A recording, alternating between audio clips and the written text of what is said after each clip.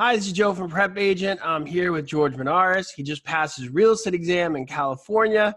He's got a unique take on his entry into real estate and what he's going to do moving forward. After you're done watching him, make sure you check the show notes below. I'm going to provide a lot of links to everything he's doing. Pretty interesting guy, started in real estate when he was 16. And George, I'm going to let you take it from here. Awesome. Thank you, Joe. I wanted to first off, thank you for allowing me this opportunity to be on your show. I think it's awesome, the platform you're providing. In terms of my actual journey into real estate, it started at a young age. I was 16 years old when I actually got introduced into the whole real estate world. When I was younger, my family and we would move a lot. So it wasn't until I was 16 when I actually got in contact with the broker that I'm working with now. And he took me under his wing. I began interning with him at his brokerage, at his firm, and just got exposed to a lot of things I feel many people don't get exposed to until after passing their exam and actually getting their license and signing with the brokerage.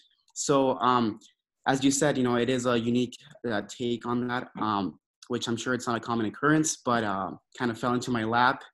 But I did have the initiative to actually go forward and inquire more about what he did and hopefully follow in his steps. So I took the exam about 2 weeks ago in San Diego, and it was pretty nerve-wracking, I'm not going to lie. But I have a couple of tips. I put together a couple of notes for everybody watching. Hopefully you guys benefit from it. And yeah, let's get started. So, due to this day and age when we have the internet, I think it's super important to take advantage of the resources you have online. PrepAgent,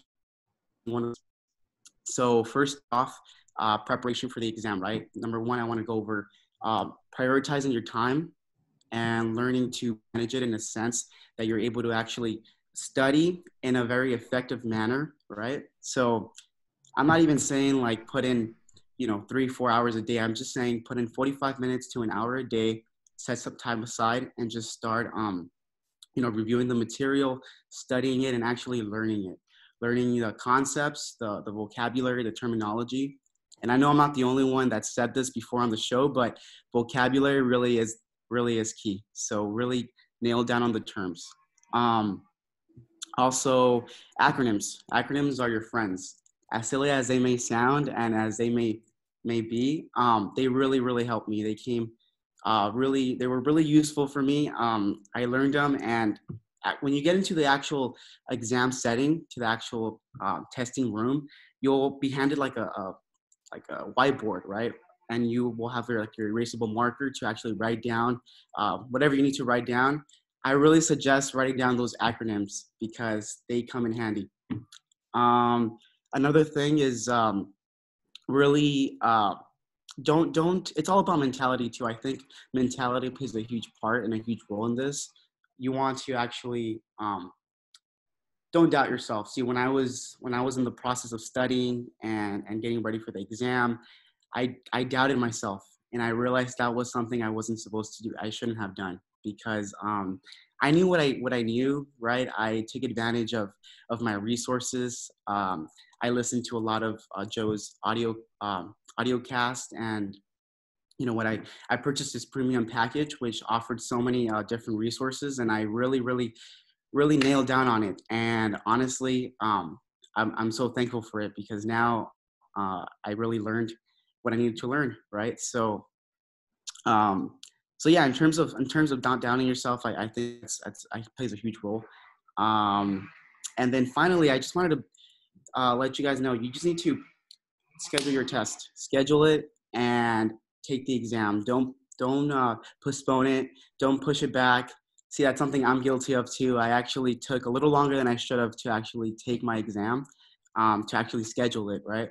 But once I did, I thought to myself, I should have done it earlier because once I passed it, it was a piece of cake, and people just overthink and it's something that you really shouldn't, because if you know your material, just like it goes with any other test, any other subject, you'll pass and you'll do a great job. Good stuff. You got a lot of information and you're really focusing on some key things. Obviously, you emphasize the vocabulary thing, which I love. And It sounds like you emphasize a lot of confidence, and I like that you showed that, it wasn't easy for you. You're a little nervous. You're doing this at a young age. And although you got started early and you got your career going early, this test was still as new to you as it was to anybody. Yes, yes. So that doesn't change for anybody. It doesn't matter if you're 16. Well, you can't take it when you're 16. When you're 18 or 25, 48 or 52, Right. everybody's got to enter that exam room brand new. Exactly. So No, and it's a very intimidating setting. I'm not gonna lie, it was intimidating. I walked in there and it was like all glass. It was like a glass room. You had the testing site itself. It was just they checked everything. They made sure you weren't bringing anything in that wasn't allowed. And yeah, it's very quiet. You're in there, and it's you really have to focus on yourself once you're in. And I think it's about blocking out the distractions, just focusing in on yourself. Right? You know what you know, and just get in there and just block out everybody else and take the test, right? And don't feel pressured with the time, honestly.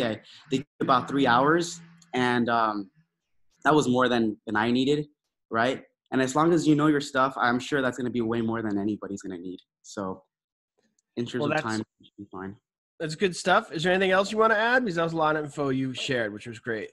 Yeah, no, I know. I shared so much in such a short amount of time. No, it was good. It was good stuff. But I wanted to go over that real quick. I don't want to make this video too long for anybody watching. I'm sure they don't, they're probably busy themselves. So I just want to put it out there real quick. And yeah, I'm really hoping this helps everybody watching. Well, it does. Well, thank you so much for that. I just want to remind everybody, look at the show notes below for links to Anthony's information. And with that being said, it's Joe from PrepAgent, and see you later.